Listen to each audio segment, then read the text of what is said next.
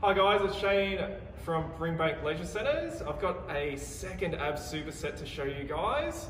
Hope you enjoy it. Now, we're going to start off on the ground as usual. We're going to start off with our lovely bridges. Just elevating our pelvis off the ground. Make sure your bottom does not touch the ground in between. Then we're going to change to our leg raises. Keep your feet together. Do not let your heels touch the ground. Next, going into a crunch. So get your heels right up near your bottom and hands either near your ears or on your chest. Now you're just trying to get your shoulders off the ground.